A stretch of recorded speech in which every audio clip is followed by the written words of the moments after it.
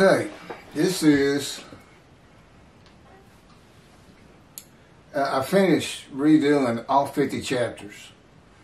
Okay, and right now we're posting those 50 again. But even they're starting to show some wear and tear. So, we're going to start over again. And this is the introduction to Isaiah 53 and the Day of the Lord, God's book that was dictated to me. His command, control, direction. You know, it took about, well, I don't know how many years, but we actually finished this book almost 5 years ago, and we've been putting it on video since COVID started. But this is the introduction, and what it is, it's a generic discussion of Isaiah 53 without trying to insert Israel, Jesus, or even Moshiach. It's just, these are what these verses are about. Okay, and through the book, you find out what you need to know about the Day of the Lord and how it differs so much from the Messianic era. I've even got a writing at keithmccarty.wordpress.com called, it starts with Messianic era versus Day of the Lord. There is no Messianic era. That's not in the Bible. It's nothing God has anything to do with. Primarily Rambam's the source behind it. And they teach it like it's God's. You think that doesn't make him high? I don't think the rabbis realize, particularly people like Kravitz and Skoback and Jews for Judaism and Tovia Singer at Outreach Judaism. I don't think they really get it. How angry he can get and how it's really not something you want to do. Yeah, he's got a scroll of remembrance for a very special heaven he's putting together just for the people of the Day of the Lord, which began in 48 when Israel was created and will presumably end with my death. I don't know that, I mean, he doesn't tell me that. That's just what I think happens. He doesn't tell me a lot of things. I'm not on the executive committee. I'm a servant. I just do what I'm told. I don't try to offer anything. I don't pray and I don't worship. He said, Keith, I know what you want before you do. And I know long before you what I'm going to let you do or have whatever it is you need. And I certainly don't need your worship. He said, I got plenty of people out there taking care of that. So here's the introduction. I just don't know how long it's going to take. Isaiah 53 begins with Isaiah 52, verses 13 through 15. 13, 14, and 15. 3 verses that are combined by quotes. They are the true beginning of Isaiah 53. They should be 1, 2, and 3 under the chapter Isaiah 53. Okay, combined by quotes, that is followed by Isaiah 53, verses 1 through 6, 6 verses that are also combined by quotes. And they're very important, and yet nobody else seems to have them. I don't know if the translated Bibles used by Tovia, by Jews for Judaism, Shabbat, Art Scroll, and they're supposed to know everything. They've been tampered with. If the original translation was correct, they'd still have the quotes. Or the original translators of their particular Bibles didn't pick up on it, didn't understand it.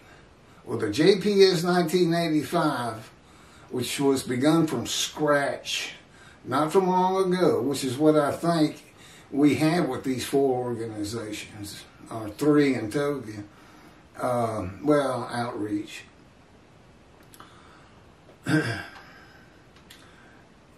I'm not sure what happened. I don't know if somebody tried to make the translation better and didn't know what those quotes were about and just left them out. I don't know what happened, but it carried forward to today. But they're very important, and particularly with the Jews for Judaism commentary based on, they actually have 13 as at the beginning of their 53, at the beginning of their commentary on Isaiah 53 being Israel. They like the word exalt that's in there. But they're going to find out, and I'm sure we've already covered it. That exalt applies to Moshiach, me, the man described in 53, not Israel. And it doesn't say world exaltation anyway, but that's what he acts like. He just kind of takes off on that word, goes to Rambam, his Messianic era, and the world's going to speak Hebrew, and basically say, disavow their gods. That's 2 billion Christians and 2 billion Muslims disavowing Jesus and Allah. Really? That would be your Messianic era, a world of peace. Among other reasons. Okay, this is 52:13. Indeed, my servant shall prosper, be exalted, and raised to great heights.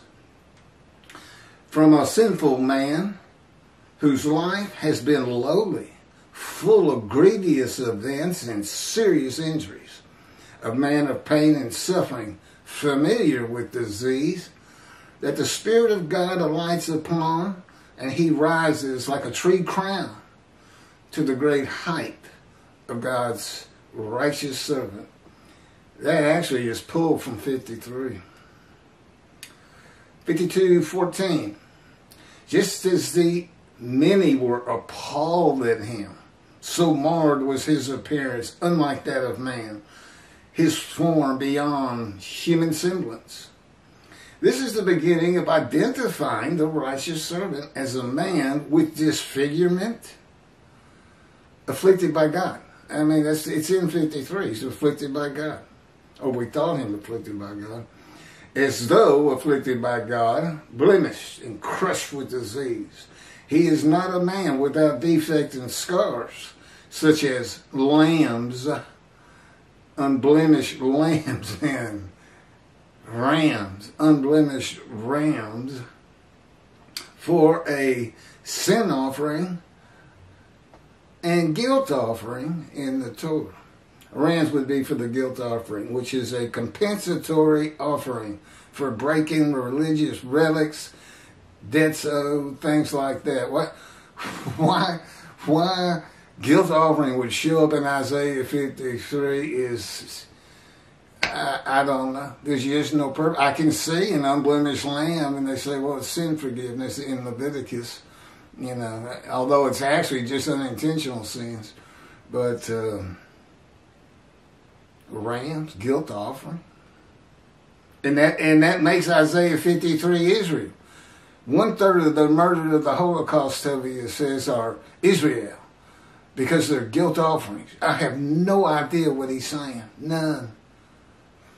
I mean, Hitler's the one that offered them up. Well, why isn't he the righteous servant? He's not Israel. And here's the kicker. So marred is his appearance, we're appalled. But then you have this, 52:15. Just so, he shall startle many nations.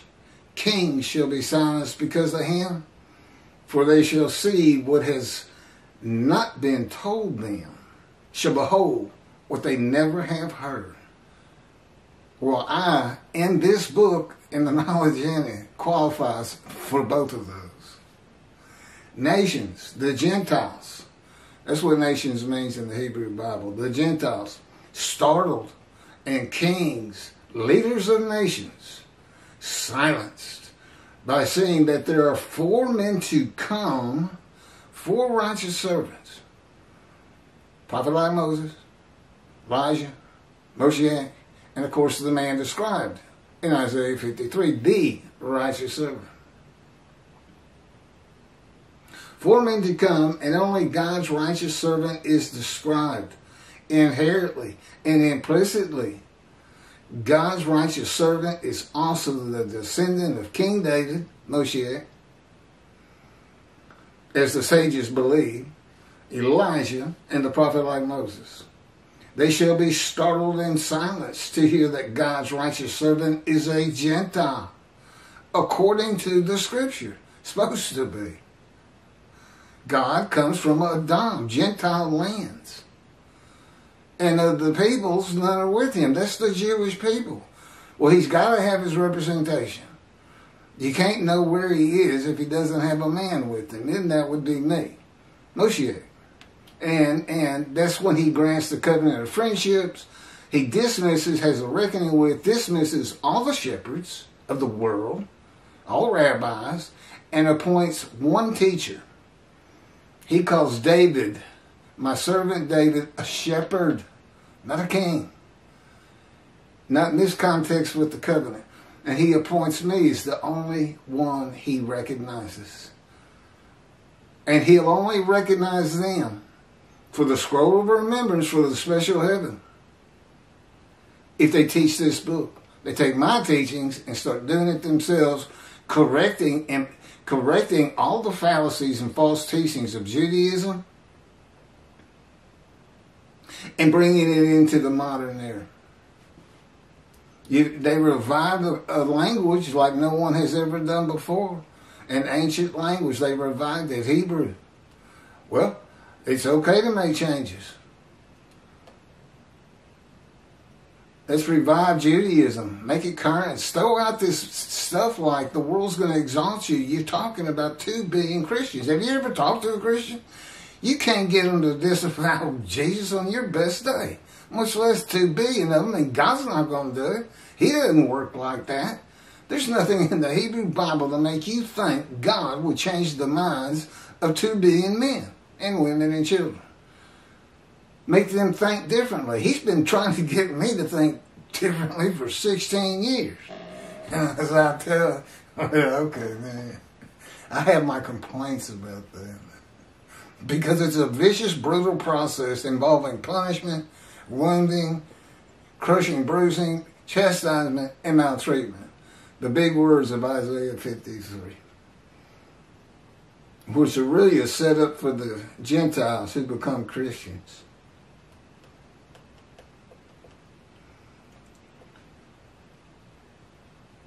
Is a Gentile according to the scripture, and that Jesus, being a Jew, cannot be God's righteous servant.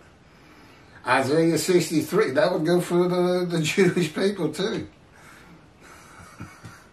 I mean, Tovia Singer is not a Gentile, is he? He thinks he's the righteous servant. Well, if 6 million can be all Jewish people gathered as one man, and you only use 6 million and say that's good enough, and Tovia could say the same thing about one. One Jewish man is the righteous servant. Well, if they all are, all gathered as a single man, well, then you are too.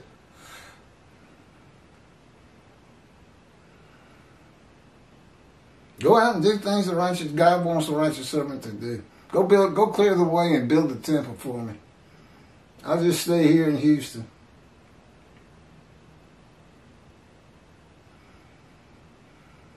Isaiah 63 says God comes from Adam. This is now God's words. Those were my words before. That is interpreted in Judaism to be Christianity, meaning he is coming from a Christian country. And of the people, in brackets, Jewish people, none are with him. His visible representation is a Gentile speaking and writing his words as Moses did. That's this book. Prophet like Moses. Knowledge of heaven. Unsurpassed by anybody. Of course, you got to believe what I'm saying, but... Okay. Starting up with 53 proper. 53 verse 1. Who can believe what we have heard? Upon whom has the arm of the Lord been revealed? Now, that starts with a quote. And the quote ends at the end of verse 6. So all these people are the same. Who can... Okay, this is midrash form. I'm going to dissect this verse and give commentary on the different parts. Who can believe what we have heard? Commentary. The witnesses ask, who can believe that God redeems the Jewish people by the new covenant with sin forgiveness that is delivered by the messenger Elijah, who receives it from the angel of the covenant, who is the angel of God's presence, the Holy Spirit that alights upon the anointed one? That's Moshiach.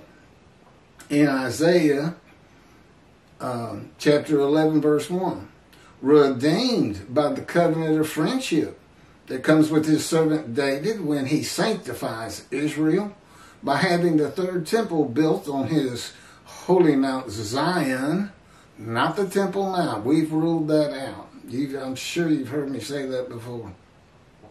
Doesn't want the Temple Mount. It's not big enough. It's tainted by Islam and controlled by Jordan. Don't want anything to do with it. But Mount Zion, it has to be on Mount Zion. And I don't know who's got... I've never seen a description of Mount Zion. I don't think it's just for Jerusalem is. I think it's greater than that. Maybe it's the whole mountain, which isn't a great big mountain, but the whole mountain that Jerusalem's on. Maybe it's the whole thing. I'm sure they have plenty of people who will tell me where it's at. Well, he's going to pick out the track. Or he'll let them pick it out, and then I'll tell him if he says yes or no. It's got to be big.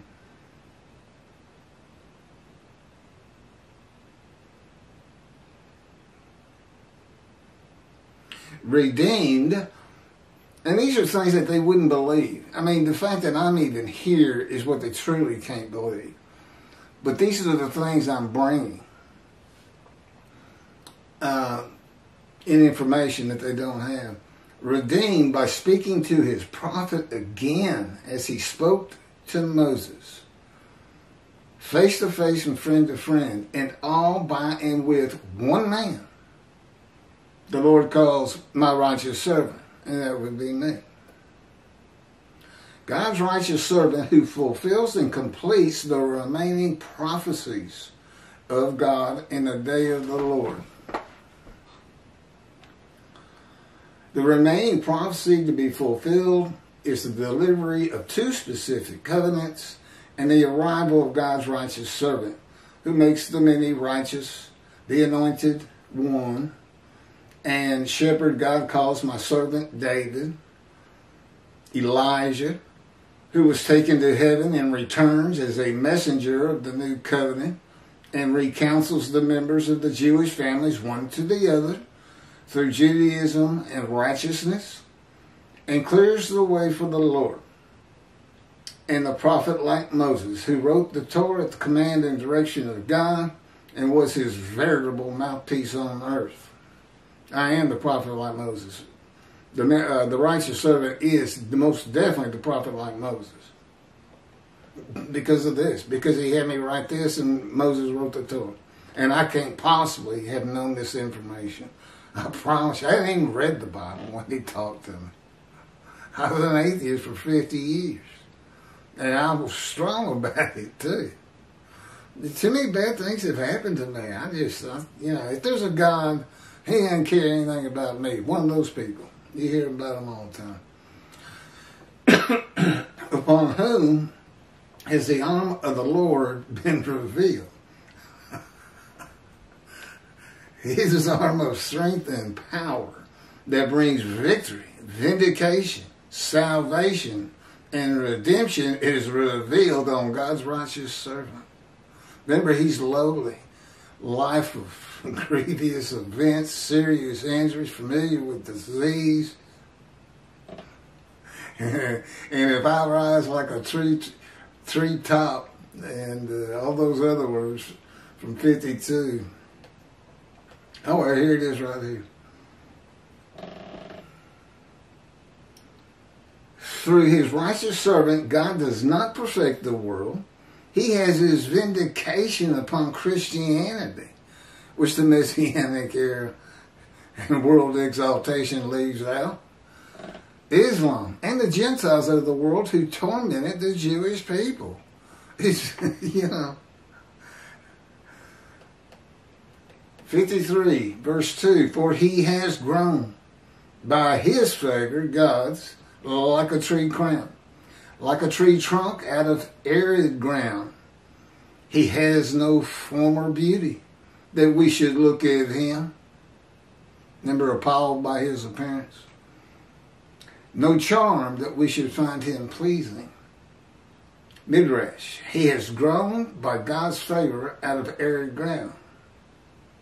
God comes from a Gentile country with a Gentile. To the Jewish people, God's righteous servant coming from a country of Gentiles and being a Gentile, he would have no form or beauty or charm to them. And that's just fact. But if he comes from a Gentile country with God to Israel and converts Orthodox to Judaism and becomes an Israeli citizen, he will have form, beauty, and charm to the Jewish people. Yeah, I think that's a better way to... Well, you have all my... Oh, I don't remember reading that.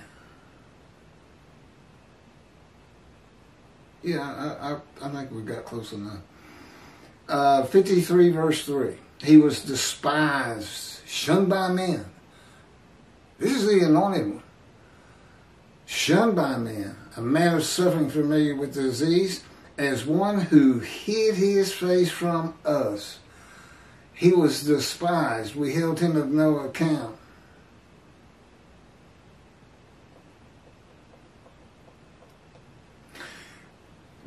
Midrash, despised, shunned by men. He will be despised and shunned for declaring that he is the anointed one and the Lord's righteous servant described in Isaiah 53. And that's just fact too. Fulfilled.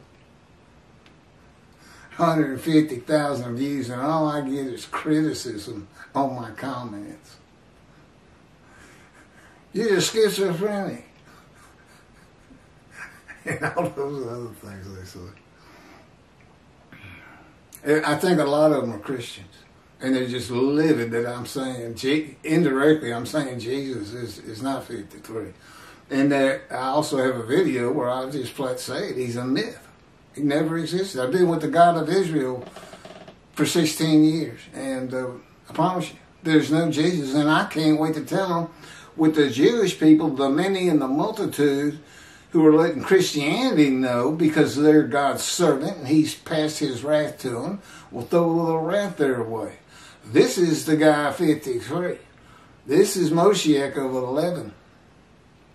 And then to hear me say, he doesn't exist. God is with me. They'll deny it. They'll fall on the ground and start rolling around probably, but that's what's got to happen. All this, we're the righteous servant. All Jews are the righteous servant. Just throw it out the window. I've given you the commentary that he backs that up with, which is nothing but an absurdity.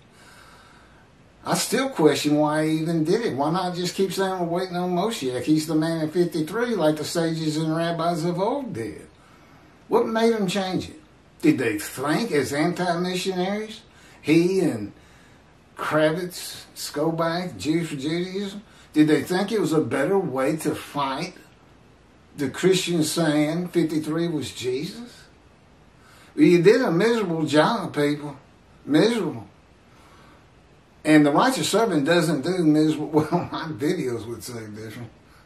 Do a miserable job. But anyway, God's running the show. Christians will despise and shun the man who startles nations and silences their leaders for announcing that he is the anointed one of the Jewish people, that the Jewish people have been waiting for in God's righteous servant in Isaiah 53. That Jesus cannot be the Moshiach, which means anointed one of Isaiah 11, because he doesn't come from the stump of Jesse. And that Jesus cannot be the man described in Isaiah 53. Well, we got chapter 21, 11 parts. No, that's Rashi. Well, we have in Isaiah 53 where the sole intent of that particular video is 22, it's 22 something. can't be Jesus, that he doesn't fit a single verse, except for one. The last one that says the man's a sinner. Because he is. God's got a top 10 lies of Jesus Christ from the New Testament. One of them is a whopper. God calls it the greatest lie and deceit in the history of mankind. And I agree. It's got to be and deceived right now. The Jewish people will despise and shun him for the reason they expect and have been taught that the Anointed One is Jewish, not a Gentile, and the Messianic era of exaltation, redemption, and restoration in the world to come, they have been taught of by the sages and rabbis, will not be occurring. Now that's a falsehood that needs to be done away with, rabbis. They all teach that, it seems like. It is the nature of people to despise and shun a man who has no visible proof to substantiate his claim that God speaks to him as God spoke to Moses. That he is a man prophesied to come in the Hebrew Bible. That he is a messenger and deliverer of covenants of God. That the Spirit of the Holy God has alighted upon him. And that he offered himself for guilt to God. What I can prove is I was crushed with disease, cancer. There's medical records on that. Of course, you got to go back 22 years to find them. Where they gave me 1 month to live, untreatable. Never saw a doctor again. And yet here I am, with long life. And I got 3 children, and I have seen them. It's been a while. That is substantial proof for 5310. And then there's this book with this knowledge no other sage or rabbi has ever even thought of, and points out all these fallacies and false teachings. That's why I have no trouble getting it published, by the way. You send it to a Jewish publisher, and all they know are what these rabbis have taught them. What does he mean, no Messianic era? I'm not printing that. Somebody will come through, some rabbis will decide they want to be in the scroll of remembrance, they want to teach this book, and they'll tell their publisher or find publishers who will listen to them when they say, this is him, this is happening, this is real, this is what God said was going to happen, and he's doing it. Why is it so hard for everybody to believe? Just because it's not the way you thought Judaism was, rabbis. Well, try to get humble. Get a little humility out there. Somebody knows more than you, and he's not a rabbi. That would be me. All you got to do is read the proof. Take the time to read the proof. I'm not talking to anybody who hadn't read it. Because nobody's going to believe me from my words. I just read all this shunning and despising why. A man of suffering, familiar with disease. God's righteous servant is a man who has a life full of pain, suffering, injuries, wounds, accustomed to illness and disease, who hid his face from us.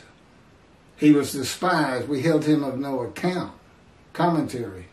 A man who is despised and held of no account is not going to go out among the people until the procession of him changes and he is asked to.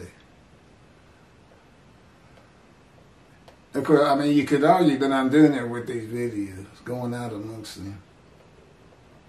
I'm not hiding my face, at least not anymore. This just started 2 years ago. Already fulfilled, 53:3. Partially. Yet it was our sickness that he was bearing, our suffering that he endured. We accounted him plagued, smitten, and afflicted by God. Midrash, it was our sickness that he was bearing, our suffering that he endured. The sickness and suffering of these people is not being righteous. The witnesses suffer the sickness of not being righteous and not being in right standing with God. Guilt.